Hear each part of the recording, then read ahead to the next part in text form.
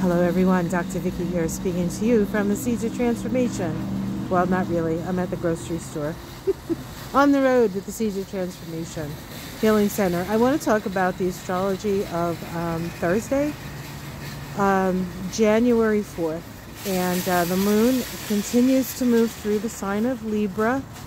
We just had the last quarter moon yesterday, later last night.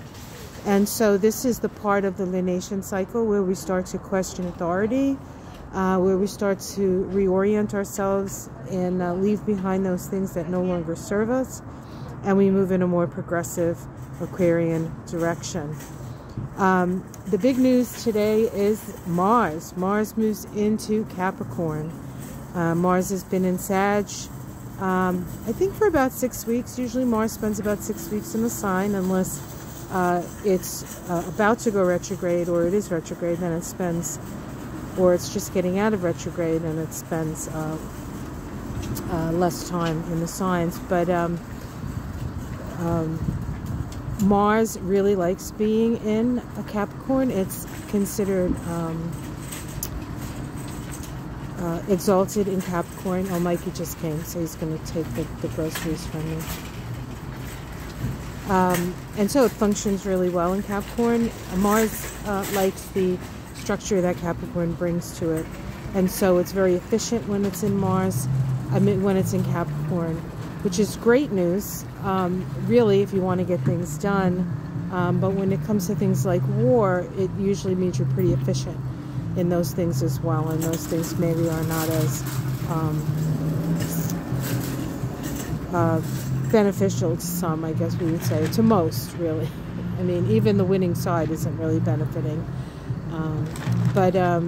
So this is a good time to apply yourself. You hear that loud music in the background? That is my husband in the car. I don't know how he still hears, but he has perfect hearing, even though he listens to the music way too loud.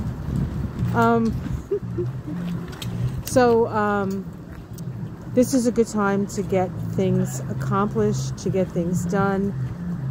It's a good time to have a plan. Hello, cute little baby passing by, looking at me, wondering why I'm talking to the phone. She's really cute. So that's what's going on, guys. Have yourself a great day.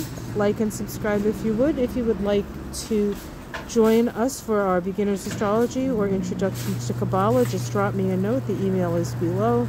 I'm just deciding when it's it's most likely going to start in February, and but I kind of want to know how many people are interested, and then we'll pick a night. It's a 6-week course held on consecutive whatever day we choose, Monday, Tuesday, Wednesday, whatever day. And it's really a lot of fun, and we meet some really cool people, and you learn some really great astrology, and maybe a little bit more about the Tree of Life. Okay, guys, take care. Namaste.